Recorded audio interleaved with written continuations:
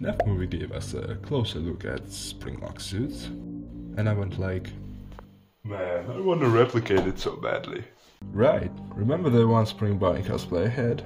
Let's put some f***ing Springlocks in there, that's gonna be fun. Well, actually the FNAF movie Springlocks are kinda weird. They just don't function as they're supposed to. They don't hold any parts or fix any animatronic devices. They're just there.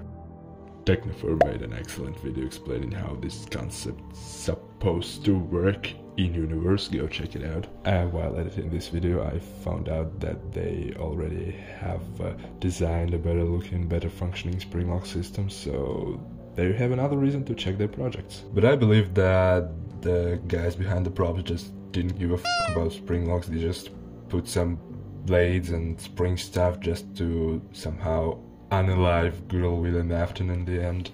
Anyway, I came up with this design for the Springlocks. I tried to make them as close to the movie ones as possible. In other words, they don't do anything, they just exist. But let's have a closer look. Here's the individual Springlock. That's how it looks. I used 3D printing, as you can see, but I think it would be better to use metal instead, but whatever.